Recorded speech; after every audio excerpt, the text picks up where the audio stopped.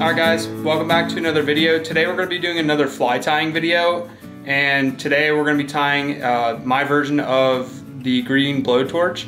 I've been using this fly all the way through September and October, and I don't think that this fly and that little Veevus nymph that I tied a few videos back has left my rig since. I mean, just these two flies all fall have been super killer for me, but definitely this blowtorch has been a lot better than the Veevus even.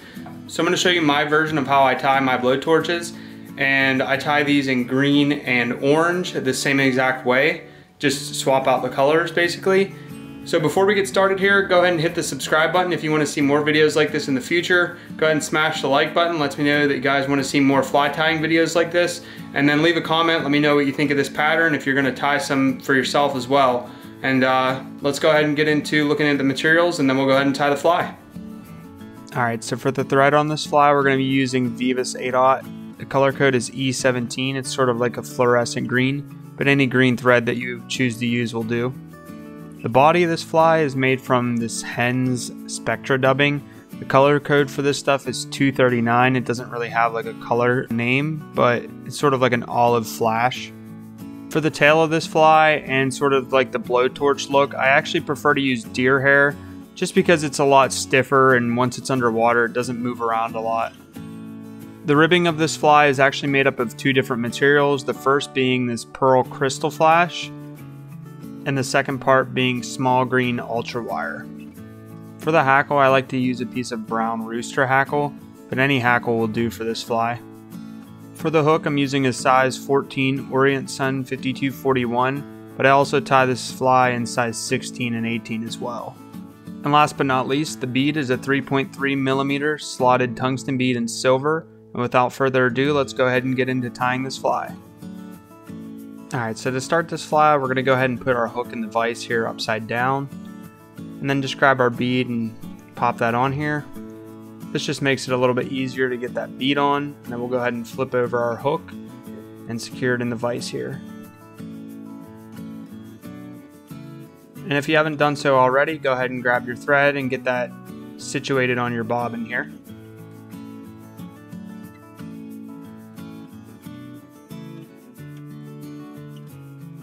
Alright, so we're going to go ahead and start our thread here at the front of the fly and just start working our way backwards, and then you can come in and snip off that tag end and then just finish working your thread back to the bend in the hook. And once you have your thread at the bend in the hook, we're going to go ahead and grab our deer hair here. I just like to take a little pinch here. I'd say probably about 10 or 15 fibers. And then we're going to come in with our scissors and snip that off. And then we're going to get these ready to tie in as the tail of this fly. So we're going to go ahead and secure our deer hair to the hook here with a little pinch wrap. And then once you get those situated, you can start working your thread towards the top of the fly. I like to keep all the fibers in just so the entire fly stays even. And then once you start getting towards the bead up here, they start to fray a little bit. But I just like to straighten them out with my fingers and then come in and snip them off close. And then we'll go ahead and just tie down the rest of those ends. And then once you do that, you can go ahead and work your thread back to where we tied in the deer hair. And then I like to snip my deer hair off just about flush with the back of the hook. Next, we're going to get the first part of our rib, which is our green Ultrawire. Depending on how many of these flies you're tying at once, you can cut off more, but I'm just going to cut off a small little piece here. Once we have our piece of Ultrawire cut, we can go ahead and start securing that to the fly here. And then we're going to go ahead and grab the second piece of our rib, which is our pearl Krystal flash. Once you have the piece of Krystal flash, you can go ahead and secure that here to the hook, just like we did with the Ultrawire. And then once you have those both secured there, we're going to go ahead and get the dubbing for the body of this fly.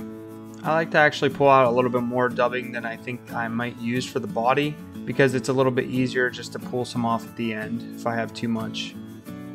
Then we'll go ahead and create ourselves a nice little thin dubbing noodle.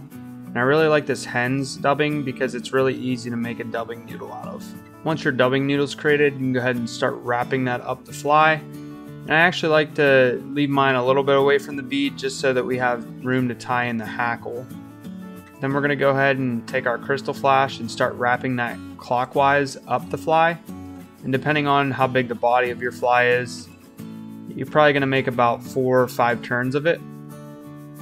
And then we'll go ahead and just tie that off with our thread.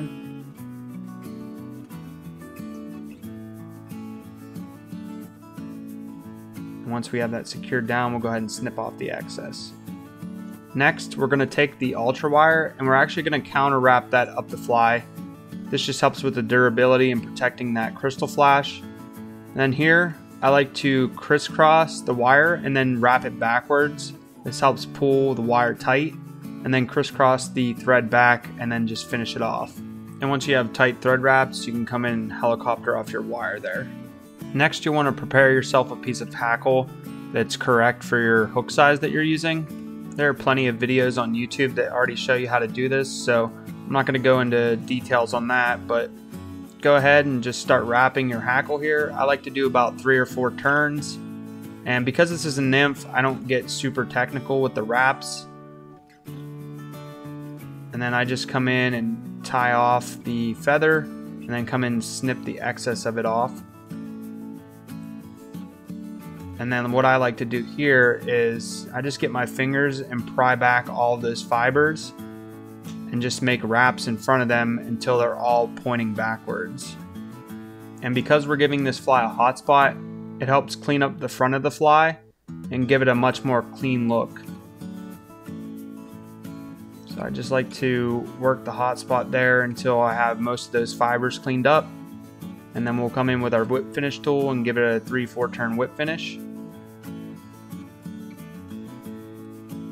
Pull tight, and then we can come in with our scissors and snip off the thread. And then, like I like to do with all my flies, I give them all a little bit of UV cure on the thread wraps just to help with durability. So we'll go ahead and do that now, and once we finish up with that, the fly will be complete. But like I said at the beginning of this video, this fly has been super killer for me this fall. I think it does a really good job at imitating some caddis and just maybe some like green inchworms or something that falling from trees. And then the hackle on it does like a good job of maybe imitating some sort of like hatching caddis. But that's going to be it for this one. Don't forget to hit the subscribe button if you want to see more videos like this in the future. Go ahead and smash the like button. Lets me know that you guys want to see more fly tying videos like this. And then leave a comment. Let me know what you think of this pattern and if you're going to tie any yourself. And let me know if there are any other patterns that you'd like to see me tie on the channel as well. And until next time, peace.